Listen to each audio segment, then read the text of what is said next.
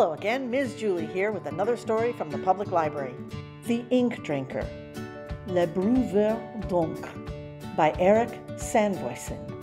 Illustrations by Marin Matje, translated by George Morose. Chapter 1, The Hiding Place. My father owns a bookstore. He loves books. He devours them like an ogre. All day and long into the night he reads. It's an obsession. There's no cure, but our family doctor doesn't seem to worry. Every evening I find a new pile of books at our home.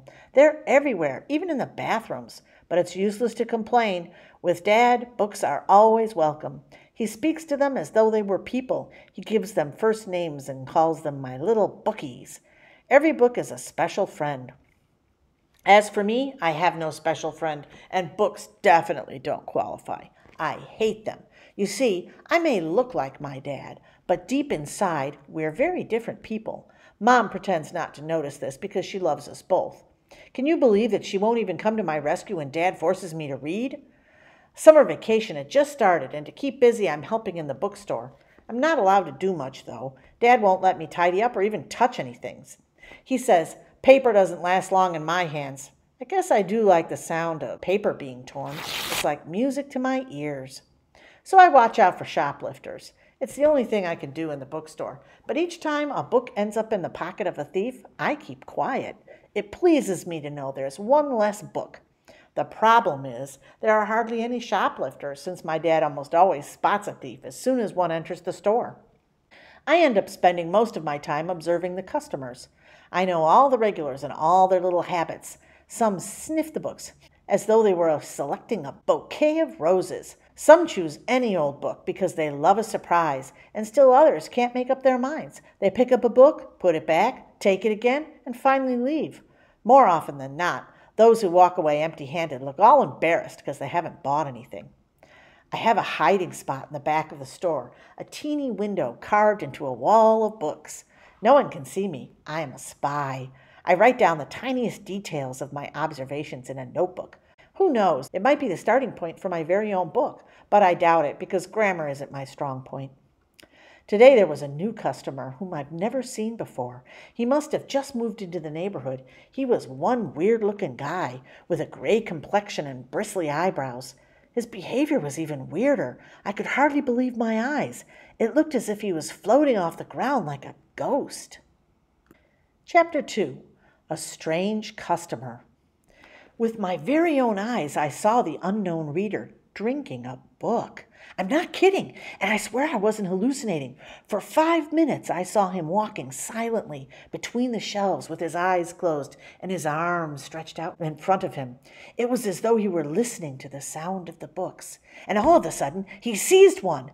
Then things got even crazier. He didn't open the book. He simply separated the middle pages and created a slit. And through this slit, he inserted a straw, which he took out of his pocket, and he started sucking on it. A look of absolute pleasure spread over his face, as if the book contained an ice cream soda.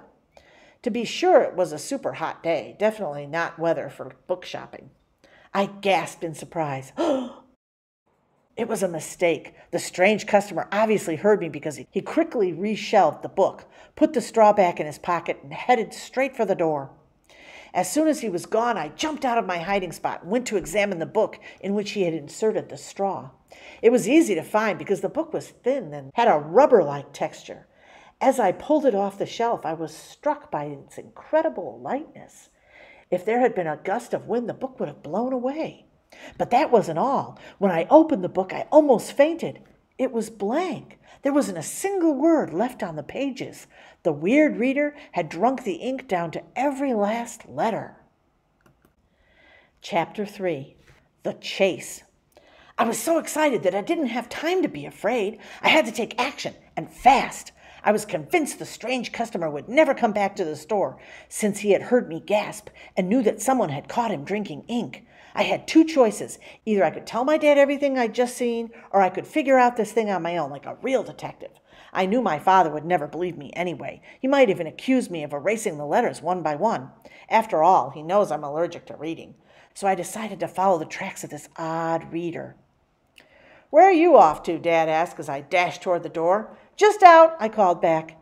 In the street, the glare and the heat of the sun hit me full blast, and I was afraid I had taken too much time making up my mind. The ink drinker had vanished.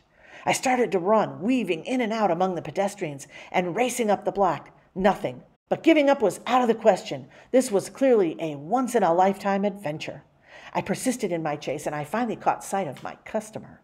Instantly, I recognized his peculiar looks and his unmistakable walk. He was moving quickly, but his legs were motionless. Everyone in the street steered clear of him. I stopped behind a tree to catch my breath, and then I followed in his tracks. And that's how I ended up in front of the cemetery. Chapter 4. In the Cemetery. I couldn't help shivering. A cemetery isn't exactly my favorite place to visit, and I knew that if I kept following him, I might end up in terrible danger. But I couldn't stop now. I'm a tough kid, not a coward. I tried to keep up with him as he ran down the path that cut across the middle of the cemetery. Then suddenly he veered off into a little diagonal walkway. By the time I arrived at the intersection, he had disappeared. That's when it hit me. A 7-letter word came out of my lips. Vampire. What an idiot I was not to have realized this instantly. Not wanting to have gone through all this trouble in vain, I started to search among the tombstones. Dates and names were engraved on them. Although the people buried underground were unknown to me, I felt uneasy and impolite as well to be walking above their resting places. Yet one of the dead had drunk a book. Where was my vampire hiding? Coming face to face with a vampire is pretty unusual. On top of that, I'd been lucky enough to find a rare ink-sucking one. Lucky and scared to death. Suddenly I saw it. A strange vaulted monument stood in the middle of the path. It resembled the shape of an ink bottle. My knees began to tremble. It was still daylight outside, but it might as well have been pitch black. Moving like a robot, I pushed the gate of the bizarre, vaulted grave. It wasn't locked. A flight of stairs went down deep into the ground. Slowly I descended the steps as cobwebs fell from the ceiling and landed in my hair. Brrr. Downstairs I saw a little round room whose walls were covered with thousands of books, all tightly packed like little soldiers at attention. This strange library was the monster's pantry. A few candles lit the fountain pen-shaped casket that was lying on a platform. And inside, well, my customer was snoring. His body was hidden by a blanket. Only his head, which was resting on a large satin pillow, lay exposed. I noticed that small, freckle-like letters seemed to be engraved on his papier-mâché skin. I got closer so that I could examine him in better detail. Suddenly he sat up and fixed his eyes on me. They were dark with ink. My blood began to churn. I felt as jumpy as a soft-boiled egg, and I wondered if vampires like their eggs soft-boiled. Chapter 5. Vampire! I was so frightened I couldn't move. My vocal cords even froze. I was unable to scream. "What are you doing here, kid?" The vampire had a soft, hissing voice. I needed a clever reply, and fast. "I wanted to visit my grandmother's grave. I guess I'm in the wrong place." "Your grandmother is buried in this cemetery?"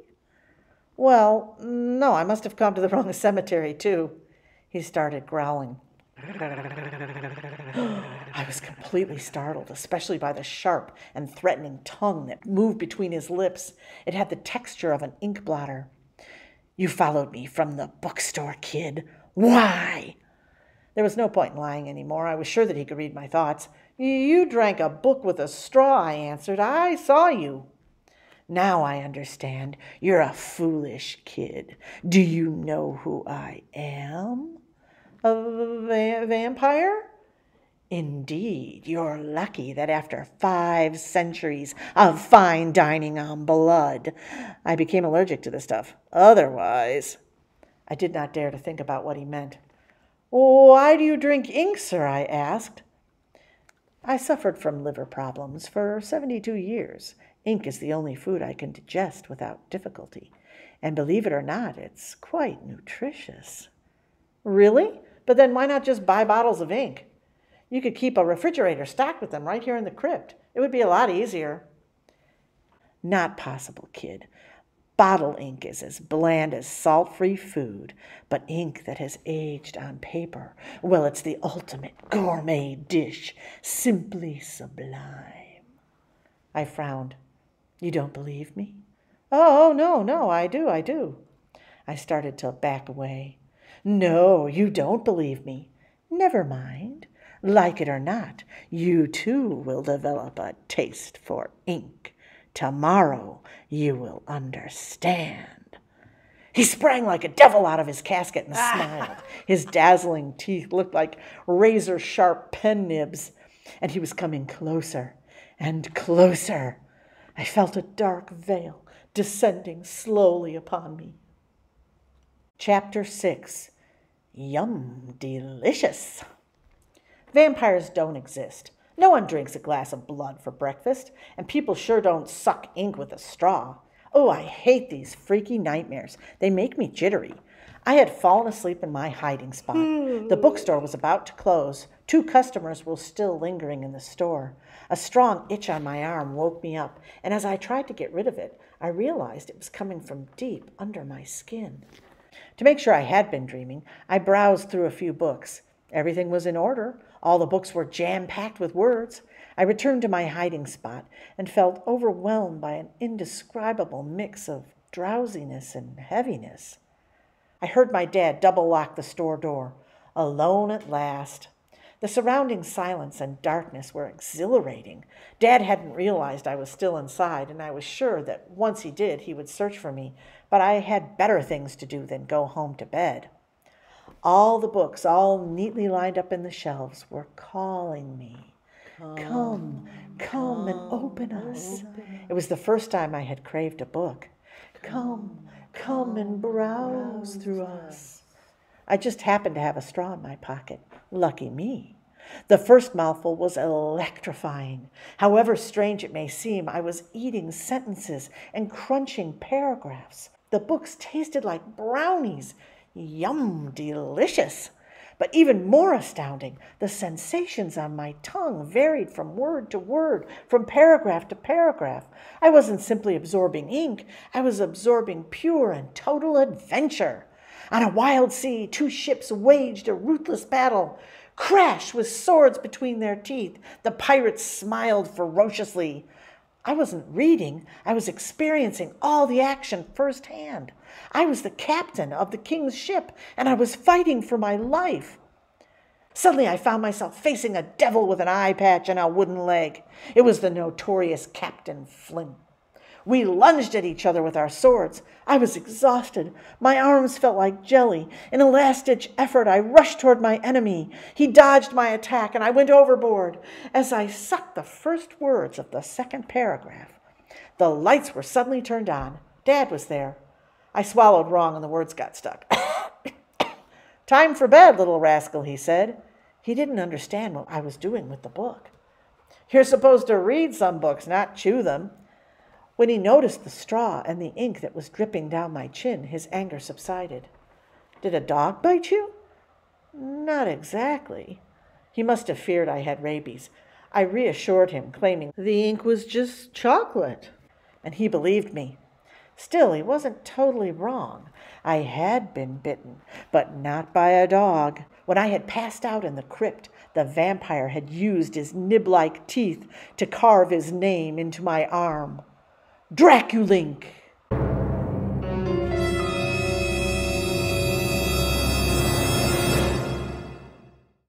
I was now one of his kind. I had become an ink drinker. And for the first time in my life, I relished being the son of a bookstore owner. Mwah!